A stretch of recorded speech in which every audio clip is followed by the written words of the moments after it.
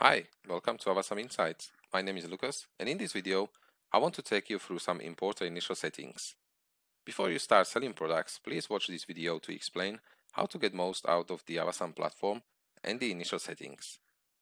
So if you go to your settings, first one you would see automate your prices. So if you want to add a new pricing rule, depending on the channel that you're selling on, and then specific suppliers or specific categories, please set up this pricing rule accordingly. So if supplier changes the price, this would get automatically updated on your selling channel. We've got separate video how to set up the pricing rule for this. Next one would be the email notifications.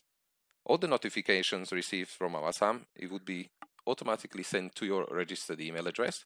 But if you got multiple emails and you got some other staff, you want them to receive the notifications, then please add a new email address here.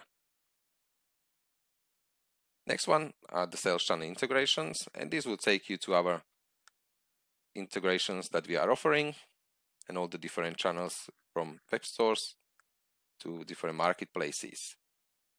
Then account settings, that would be done already through the onboarding wizard, as well as payment settings. Next one would be the exports. So the export types you are able to export in CSV files would be the product price, where you can see the SKU there, and then product price excluding VAT, product basic details, and then you can select the fields that you want to be exported here, as well as product extended properties. And if you want to just download the images, which would be provided with SKU and the URLs to each of the products, full product details, and you have option to export our full product catalog, and then also the promotions. So these are different export types you can download here. Imports. So imports, you would need to add configuration, and then we've got different import types. What you can do, you can import orders through CSV, bulk source products, bulk delete products, and then also bulk map the SKUs.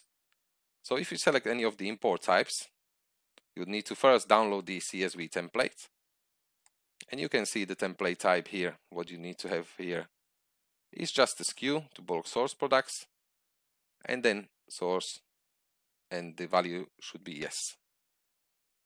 Okay. Then what we've got here are inventory logs. So our suppliers are able to change the prices according to the market and the trend, and then also you would be notified here when the price updates.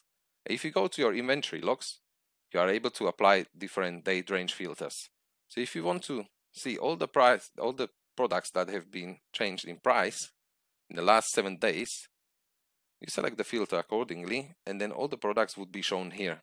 So this would be all the products where they had the price changed. So 2 of our suppliers would not need to notify you of this price change, and the price change would be changed anytime automatically without any notifications. That's where it's very important to automate your prices, so the pricing rule would update these accordingly on your channel.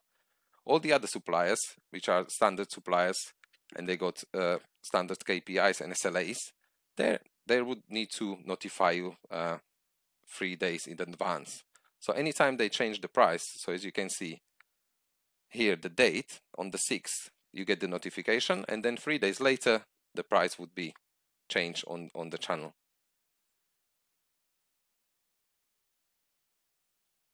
And then next one, we've got the user management. So what we got here, so you are the main user when you create your account, and then you are also able to add multiple different users. You would need to fill their contact name, surname, email address, and phone number, and also select the access right you want to give them. So if you just want them to go to your orders page and see the inventory, fill the details in here and then save, and this new user would receive a verification email to create their own login details. Hope this has been helpful to you guys. If you have any questions regarding all these settings or any other functionalities, please reach out to my colleagues on the live chat. or you can raise the ticket through our help and raise support ticket, and also email to support@avasam.com. Thanks for watching.